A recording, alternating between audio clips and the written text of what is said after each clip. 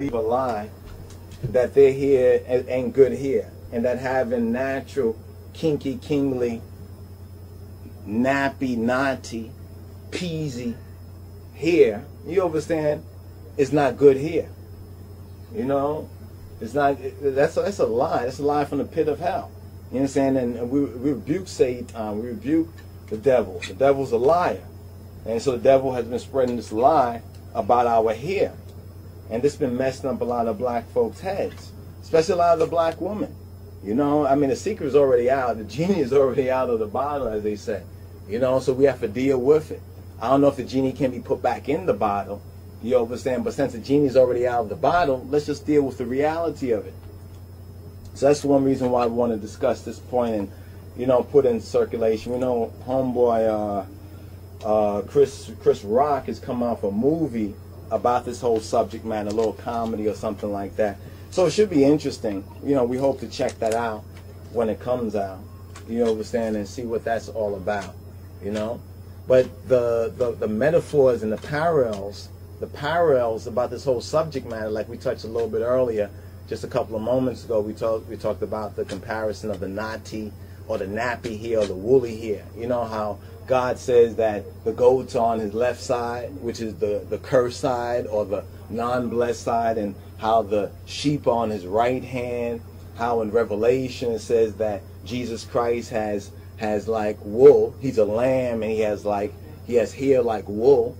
Then in the book of Daniel, in the Old Testament, it says the same thing concerning the Ancient of Days, not speaking of the Son, but speaking of the Father.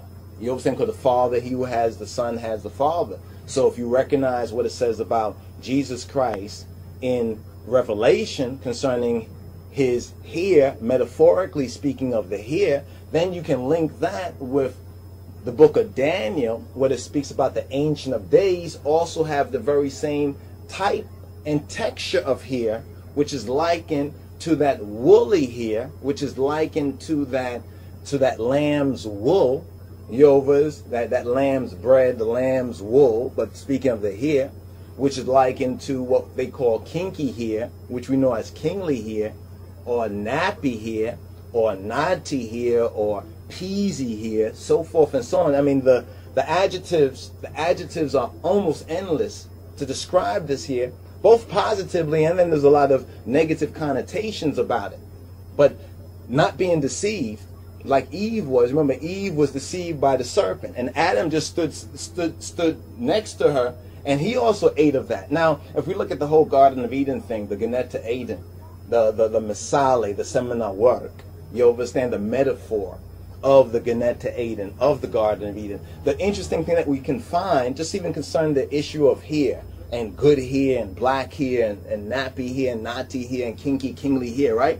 If we look at the, you know, make a parallel to that, we see the same thing happen in the black community. Because mainly, it's the woman, a lot of the black females who have been deceived from being very small, very young, by their mothers and by their aunties and other women around them who also have been deceived. So it's like a self-perpetrating deception. You know, a self-perpetrating deception.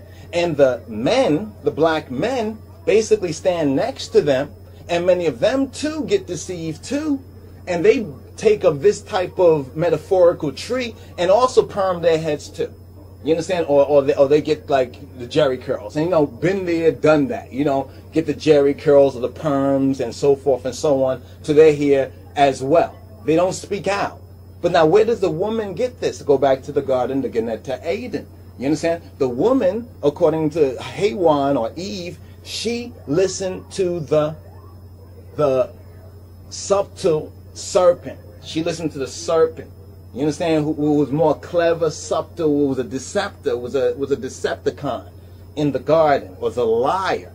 She listened to the serpent. The serpent deceived her. She was beguiled. She was tricked. So a lot of black women getting these perms and weaves and everything else and feeling they look better and they feel feelings. The same thing that happened to Eve. After she looked at the tree, you understand, after she was deceived, she looked at it and in her own eyes. The key thing about the Genet to Eden parable, in her own eyes. You understand? It's like the Bible says, there's a way that seems right to a man, to a human being, but the end thereof leadeth to death. The end thereof is death. You understand? And the interesting thing about the whole perm, weave, and all of that, you know, all that's messing up the people's heads, the women's heads and black people's heads and everything like that. The interesting thing about that, if you look at the perm, the creamy crack box or carton, you understand? If you look at the box that it comes in, it says that women who are pregnant, notice what it says. It says like pregnant women should not deal with this. But then if you look at pregnant women's heads, women who are pregnant, they begin their hair permed as well. They don't even read the instructions on the box. The instruction on the box even states that women who are pregnant should not continue getting their hairs processed and permed. They should get off the crazy, the creamy crack for a moment. They should leave it alone. Now you have to ask yourself, well, why is that? Why is it that if a woman is pregnant, she should be careful and avoid perming her head? Is there a danger to her unborn child? Could they tell you that the perm doesn't do it's not harmful? But if we will compare modern day black women, you understand, if we really do a real comparison to their mothers and mothers' mothers, you know, I mean, let's go to the quality of people. You understand? And don't worry, sisters. We're going to touch on black men because black men are not exempt from this. It's not we're beating up on women. A lot of women be, oh, you woman hating, you hating on the woman because now black woman, I got this. See, these are crazy. These are the crackheads. These are the crackheads. Their heads have been cracked because if you know about the perm and everything, it cracks your head. It does that.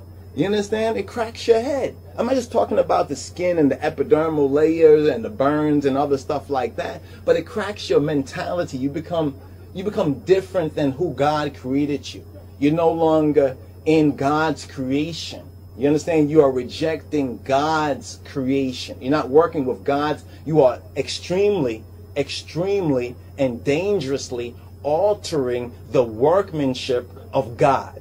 The handiwork of God. You are destroying his creation. You understand? And it's interesting that this is done at the head. You know, like if a person's head is not right, you can always tell for a lot of Negroes. You understand what they get up there on top. This doesn't mean that some people who have perms, you know, don't have some sense. They don't think that. But the people who have these perms, who are mature enough, will even admit, you understand, that there's something wrong, and they're like a addict. An addict knows I got a problem. You understand? I need some help. They may not know where to go for help, but they recognize that something's wrong. I know this is not right. You understand? I know this is not right. But anyway, just with the whole parable thing, if you look at the parable in the Garden of Eden, if you look at this whole thing about the hair, about black hair, good hair or bad hair, so forth and so on, the perm thing, and what's happening to the woman, you understand? Especially it's the woman. Notice it's the woman that are becoming deceived or beguiled. Notice beguiled, tricked. In other words, she was tricked. Eve was tricked. But now here's where we jump on the niggers now. Here's where we jump on black men. The black man is standing there and he doesn't say nothing. Basically, he also eats off of that same tree. And if you go back to like the 20s and the 30s, you see the same thing going on with the Marcel.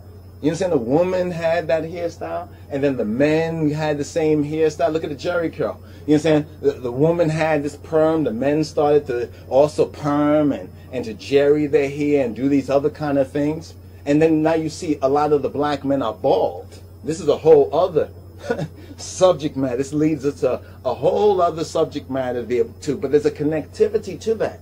So we look at the parable in the Genet to Adam and Hawan, Adam and Eve. You understand the trick, the beguiling, the deception there. How the black man Adam lost his headship, lost his rulership, because instead of defending his woman, you understand, even instead of confronting her, say, woman, what are you doing? You speaking to the serpent? Hey, serpent, get out. Get the, instead of doing anything, he just stood around. It wasn't like he was somewhere else. The Bible says that she turned to the man, her husband that was with her, her husband, and she's doing all the talking. She's doing all the reason, doing all the talking. Doesn't it sound a lot like How to Make a Slave? Aren't these facts? You understand? Don't we hold these truths self-evident? That these truths are evidence in and of itself? Food for thought. Are you starving? Are you hungry? Take this food for thought. Think about this for a moment. It's very interesting.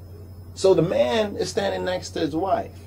You understand? And she takes of this fruit, so to speak, and she gives her husband, who is standing right next to her. What does her husband say? What is this? Does her husband say, what is this?